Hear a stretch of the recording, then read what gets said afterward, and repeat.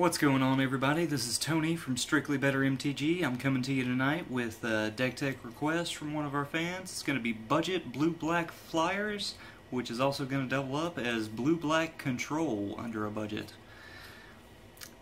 So let's dive right into this.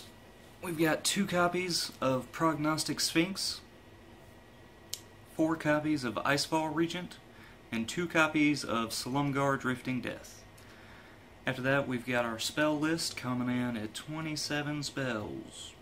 We're going to have 3 copies of Duress, 1 copy of Despise, 3 copies of Anticipate, 4 copies of Silumgar Scorn, a Silver Bullet copy of Nullify, just the 1, 4 copies of Dissolve, 3 copies of Foul-Tongue Invocation, 2 copies of Drown in Sorrow, 3 copies of Murderous Cut. Should be able to get that delve down to 3 mana realistically without too much of a problem. After that, we've got a Silver Bullet copy of Dragon Lord's Prerogative. I actually thought about running 2 of these since we don't have all that much card draw or card advantage in this, but we do have our Prognostic Sphinx letting us scry 3, and we also have that Anticipate to help us dig, so we cut it back to the 1. After that, we've got 2 copies of Extinguish All Hope. We went with this over Crux of Fate because it's just monetarily cheaper. It's 1 mana more, but it doesn't have the choice of dragons or non-dragons. Instead, it's all non-enchantment creatures. So the only thing you really have to worry about after this is Courser of Kruphix. You can usually deal with that. So let's move on to the sideboard and talk about some of the other things that are going to help us deal with our Game 2 matchups. Game 2 and 3 matchup. We've got 2 copies of Encase in Ice. We all know why that's there. Don't have to say too much about it. 2 copies of Ultimate Price. Again, don't have to say that much. A 3rd copy of Drown in Sorrow, because against aggro and token deck builds, we want to be able to see that more consistently and sort of keep them on the defense with it. After that, we've got 2 copies of Bile Blight. Again, that helps with those aggro matchups, being able to wipe out tokens, and Goblin Rabble Masters, and Monastery Mentors, and Seeker of the Ways, and all that other good jazz. After that, we've got 2 additional copies of Despise. This is for mid-range matchups, being able to take out those Siege Rhinos, and Elspeth, and so being able to take out creatures and planeswalkers from turn 1, even in the on, is really nice. It's really helpful, especially when you're on a budget. After that, we've got 2 copies of Palace Siege. This is for the 2-life drain effect that it's got. It's mostly against the control matchup. Just helps put pressure on them.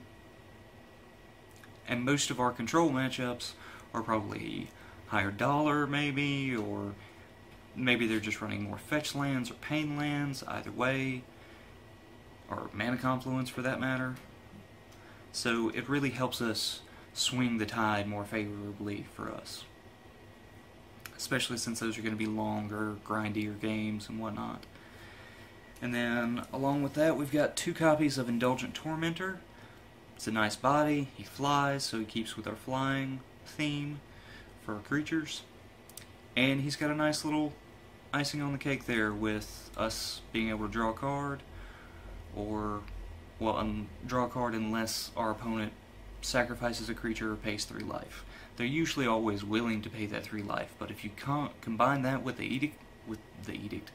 with the Palace Siege effect, that ends up being 5 damage each of your turns. That's really helpful. They can really pressure a control player, because they don't want you to have that card advantage, but they usually can't pay the sacrifice a creature part of it, so they'll have to pay 3 life. Or just let you have cards. After that, we've got a 2nd copy of Nullify for aggro and mid-range matchups. Just a little bit of extra creature protection when we don't want them to have that Siege Rhino enter the battlefield and drain 3, or their Wingmate Rock, or any of the other things with awesome enter the battlefield effects. On top of that, we've got a 4th copy of Foul Tongue Invocation. Mostly against aggro, still against mid-range as well. It's nice to have that sacrifice effect to hit those hexproof guys or those indestructible guys, Fleece Mane Lion, other Salongar Drifting Deaths, maybe even Ojutai. And the 4 life gain that we're usually always going to have since we run 6 dragons is really nice. It's invaluable.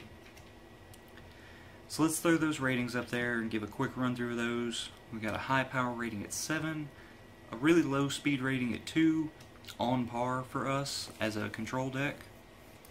After that, we've got a synergy rating at 5. The deck is fairly synergistic. A lot of the cards in here end up working well together and just complementing one another, whether they seem like it or not. After that, we've got a really high resilience factor at 8. We've got 4 sweeper effects main board. Our versatility is going to be an 8. The deck is fairly versatile. It's usually set up to deal with just about anything you come across. That being said, we do have a fairly low offense rating at 4. We don't get offensive until the late game, and even when we do, it's usually 1 creature at a time.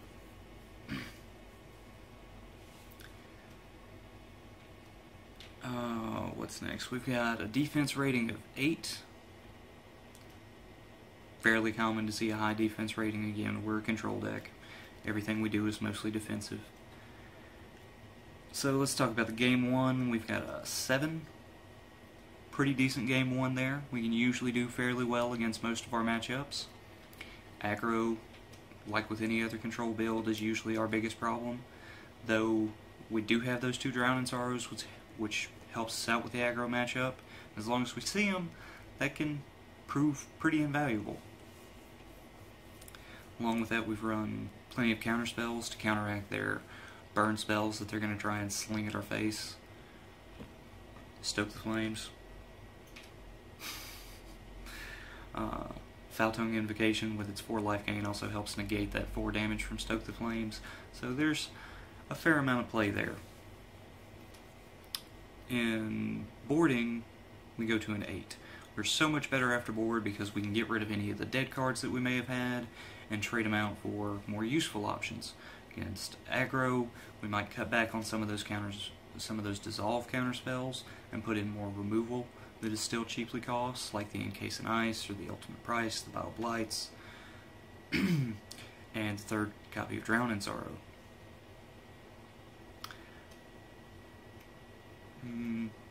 Yeah, and then the deck is also always consistent with an 8. It is always doing exactly what you want. Doesn't always give you exactly what you need for the situation, but it will always get you through the situation. At least it has for us here in testing. So, on that note, we're going to wrap this up and get back to testing some other stuff, because I've got an Infect deck, which is going to be casual/modern. I'm making sure it's modern legal. Won't be something that'll stand up to tier 1 and 2 modern decks. It probably won't. It's not that it's not fast enough or not good enough, but it's not quite good enough. I'd like it to be, but it doesn't seem that way. We'll get there. I think that's it. I've also got a Soulfire Grandmaster deck that I'm working on.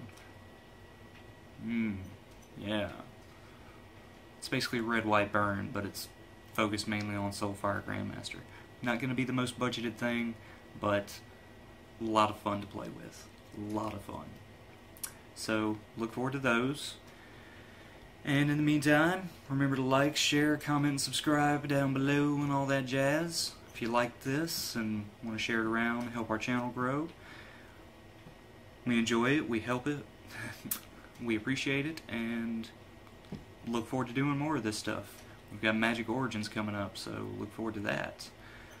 And this is Tony, signing off from Strictly Better MTG. I'll catch y'all next time.